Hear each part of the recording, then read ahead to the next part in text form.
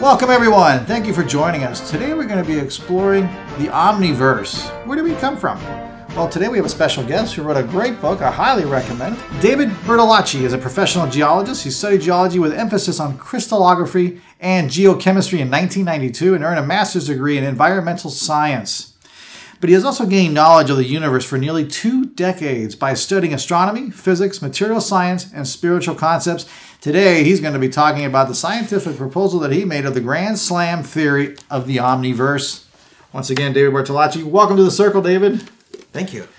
This is a really cool book. I like it a lot. Actually, I want to leave it here if it doesn't block us too much, just in case you don't see it or forget the name.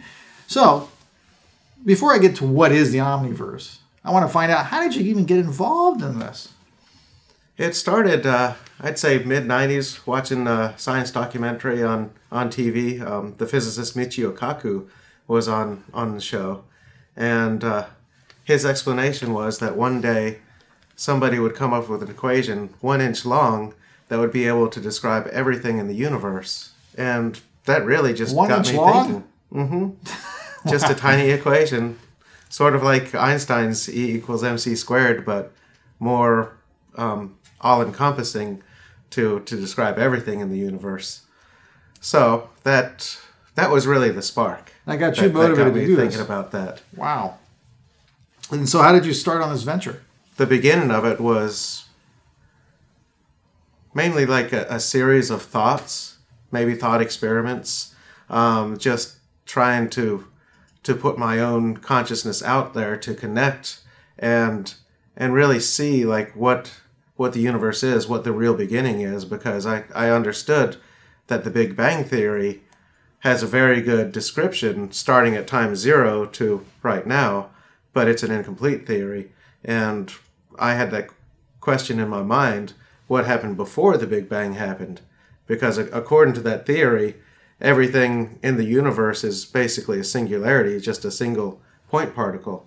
And this point particle was unstable, and that's why the Big Bang happened. But in my mind, that didn't make sense. If it was unstable, then how was it there in the first place?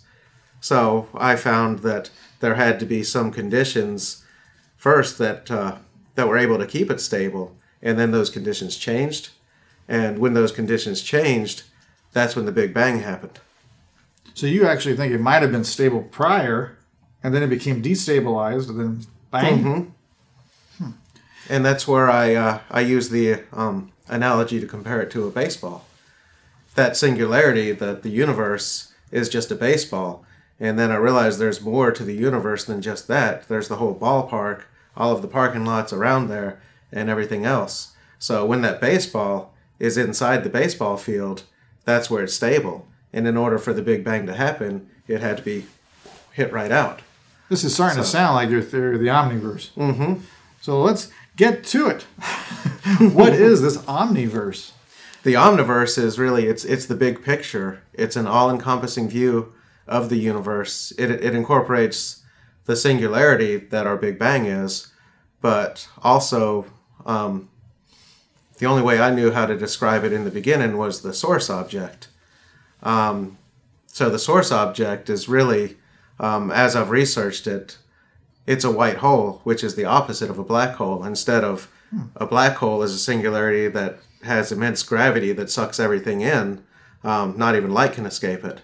But the white hole is a theoretical superpartner to a black hole in which it pushes everything out.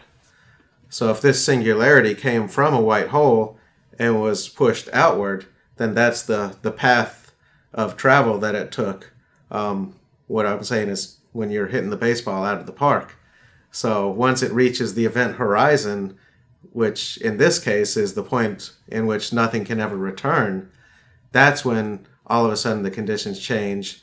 Now that particle is unstable and the Big Bang can initiate, and everything in our universe comes to be what it is. Our laws of physics start, time starts, and everything we know starts. This show is one of these, what I call hurt my head shows. So I got to go back a little bit to try to get a grasp on this. So we got the white hole, and that white hole doesn't allow anything in. It's actually spitting everything out. Mm-hmm. So let me see if I get this right. So the baseball, the singularity point, did it become a white hole, or was it just spitting things out? I think it's being spit out from the white hole. From the white hole. Mm-hmm. Okay. Interesting. So while it's on the inside, it's a stable particle. While it's on the outside, it's unstable and becomes the Big Bang. Gotcha. So the Omniverse really, as you mentioned earlier, your analogy is the ballpark. It's the parking lots? Mm-hmm. The ballpark, the surrounding area, basically everything. So there are multiple baseballs of us? There could be. Okay. Now, here's another question. So we have the ballpark and we have the parking lots. That's the Omniverse, per se? Mm-hmm. Okay. Is there one, do you think, or is there several of these with other baseballs in them? Or I would think that there's actually the possibility of there being several. So there could be Minute Maid Park and San Francisco Park. Yeah, my book basically focuses on one, comparing it to like a reaction, just a single particle being produced from a single source object, and that producing a single Big Bang. But the interesting part is with the quantum physics in our universe, that single Big Bang produces multiple parallel universes. So yeah, that's where I was heading. the options are really infinite as far as what can be produced from something like this. It's going to infinitely hurt my head. Now, the Higgs boson, that was a big discovery they just made recently, or not discovery, but a confirmation possibly of its existence because of some shadow I think they saw. Mm-hmm. Is the Higgs boson work at all in your theory?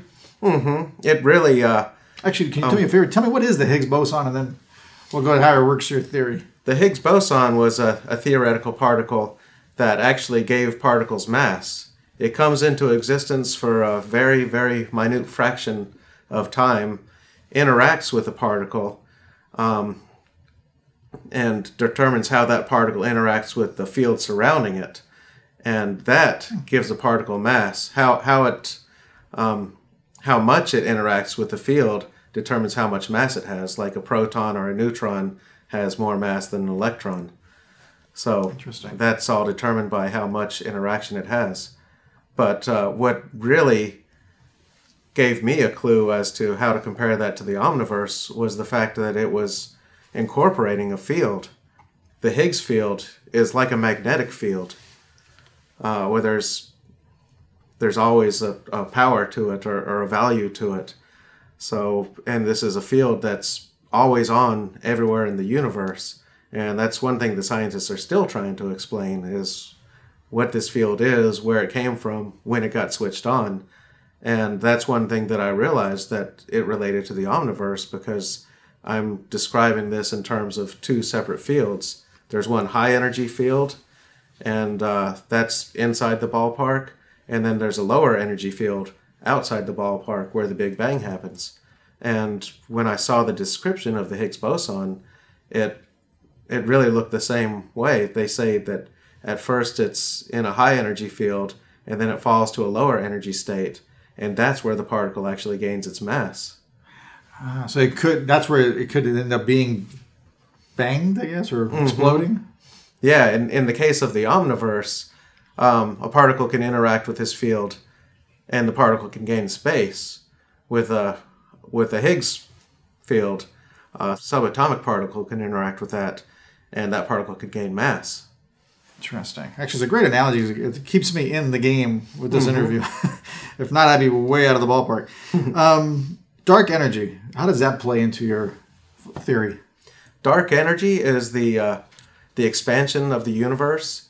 It was recently found in the 1990s that the expansion is actually an infinite force. Our universe expands exponentially. So as it expands further and further, the objects further away from us expand away from us at a faster rate as time goes on. It has a name, doesn't it? It's called is it the theory of inflation, or that.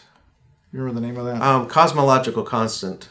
It's one of Einstein's theories. Well, not theory. He used it. It's a number that he used to plug into equations to explain why the universe. He was trying to use it to explain why the universe was static, not moving. But it was later discovered that it's expanding, and he abandoned that.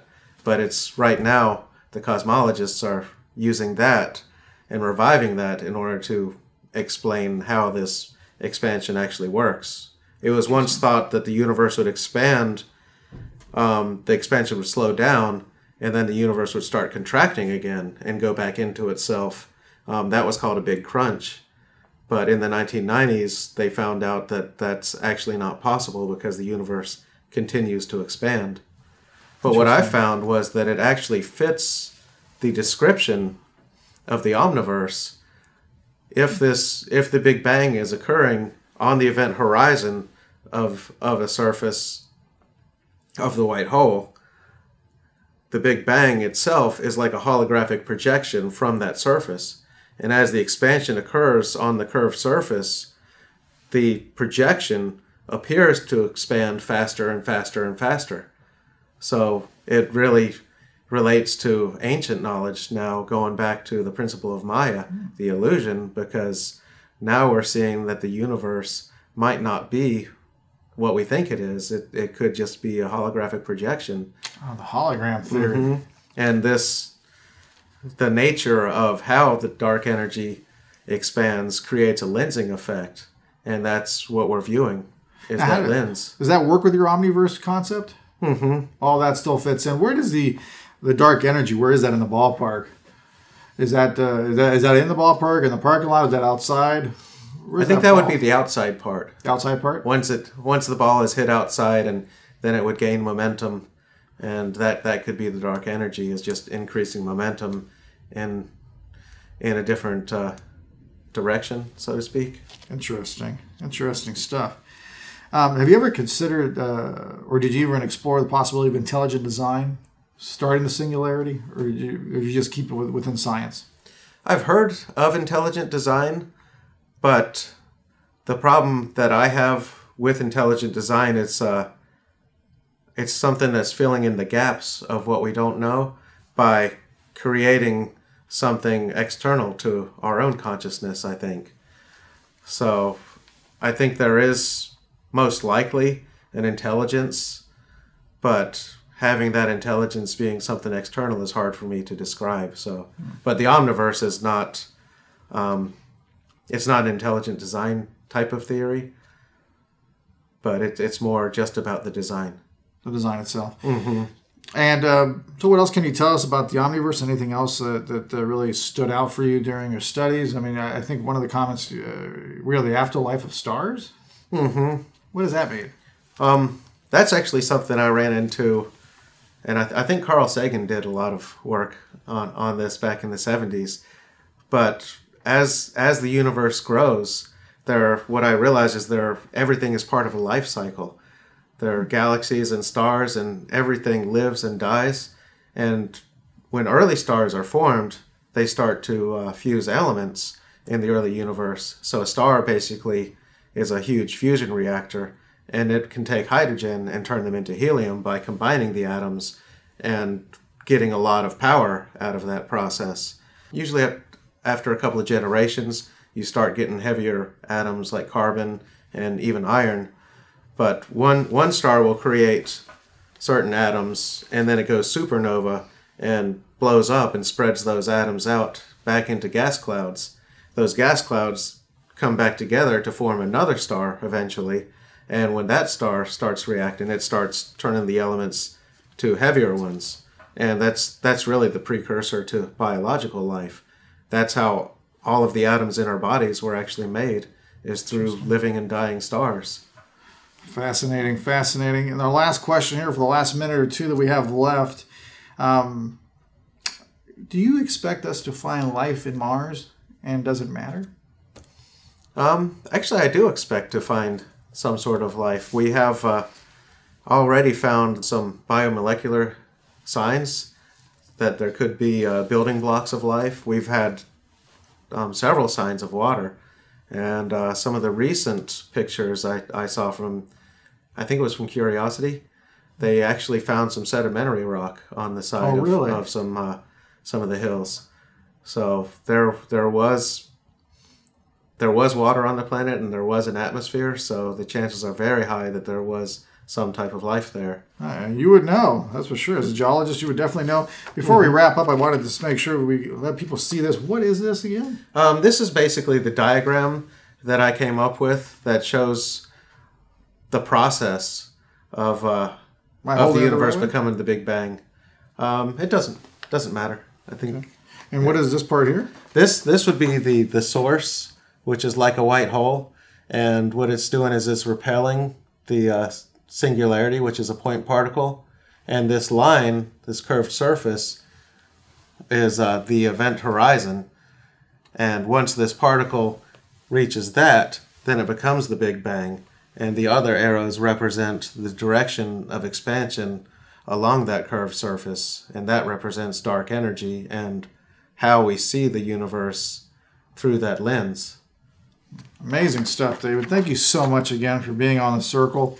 We really appreciate it. Thank you very much. Once again, the book, Omniverse, right here, David Bertolacci. I would highly recommend to get it. Hello, my name's Matt, and I'm an addict. My mom was addicted to prescription pills when I was very young, before I even turned 1.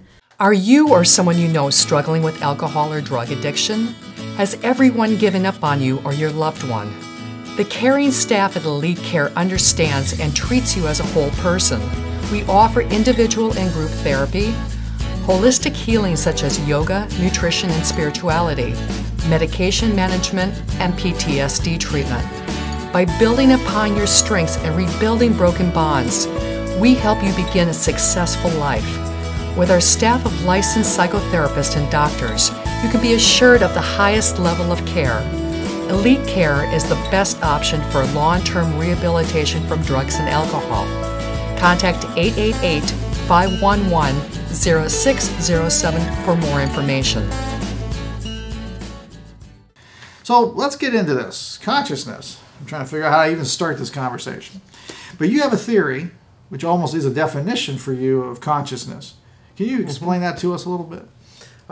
What it came to me as part of a process after going and writing about how the universe began, what I realized was that the universe itself appears to be something that could actually be alive. When you look at the different structures of the universe, stars have their own life cycles. They live, they die, they create biological life. Black holes have their own life cycles and control the fate of galaxies. And the universe as a whole seems to have its own life cycle. And what I realized was, if this is alive, if it's a living thing, then it could actually be a conscious entity just like us. And since then, what I've found is that our consciousness and this universal consciousness are really one and the same. It's a connection that we have to the universe. And one other way I've heard it described is that the universe itself is a broadcast, like a TV station broadcast. And what we are is an antenna. Each of us picks up our own unique channel.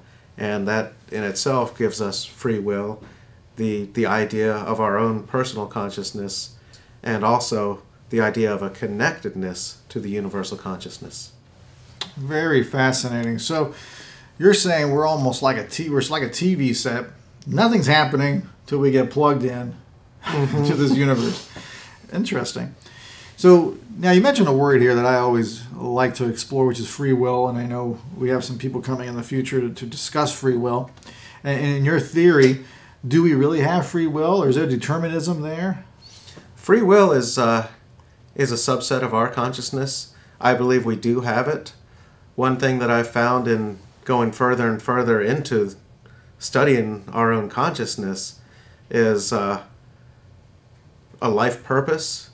Many people speak of life purpose and predestined, a predestined path. So if you really believe that everything is predestined, then free will could actually be irrelevant. But one other part of what I've heard is that it's like being pre-approved for a credit card. So you're pre-approved for a certain path. Your free will determines whether you can follow that path or not. So free will is something that's real, and it helps us make our decisions in our life to carry out what we think we're supposed to do. It's a great analogy. I've never heard that before. That's fascinating. So the consciousness develops. Have you explored any factors such as maybe the evolutionary process? Did we evolve with this consciousness, or do we always have it? Now we just become more aware. I guess what I'm trying to think of, how do I get my head around this? So we have a TV, it's plugged in, but this TV is old-fashioned TV. It's the one with the little rabbit ears antenna. Mm-hmm. Did we evolve into having the ones with optic fiber capability? Mm-hmm. It was always there, but we just weren't conscious enough to be able to get there. I think consciousness itself is an evolution. There's always a connection, even things that humans don't necessarily perceive as being conscious beings. Like, take, for example, a dung beetle. But the dung beetle is actually able to navigate where it goes by using the stars. And it does this without having a complex brain. Like the Magi with the Star of Bethlehem? Mm-hmm. Interesting. So it actually uses the stars. So there is some sort of level of consciousness that can be built in. And as we're growing more complex biologically, we're becoming more aware of this process. And I think that's actually the next step of human evolution, is the next step of awareness of what our consciousness is. Interesting. Now, for the last few minutes here, let's go away from humans, because I know you had some interesting theory about angels. Mm-hmm. Some non-human being here. Some of the other authors that I've been following talk a lot about angels and getting signs from angels. Basically, they're going to give you guidance on following that path that I'm saying that you're pre-approved for. Like whatever path this is, it could be viewed as your divine purpose. And one thing that I found out in looking at the realm of consciousness is that these can actually be part of our own consciousness. This is part of what it means to become awake and to become aware of our own consciousness. Our consciousness is more than just what we see as the conscious mind and the subconscious mind, which, ironically, the subconscious mind controls over 95% of our daily activities. Sure, but then if we look beyond that, then we see a consciousness of nature, and you can... I think they were looking into this with the Gaia hypothesis many years ago. And that was the theory that Earth itself is a living conscious being.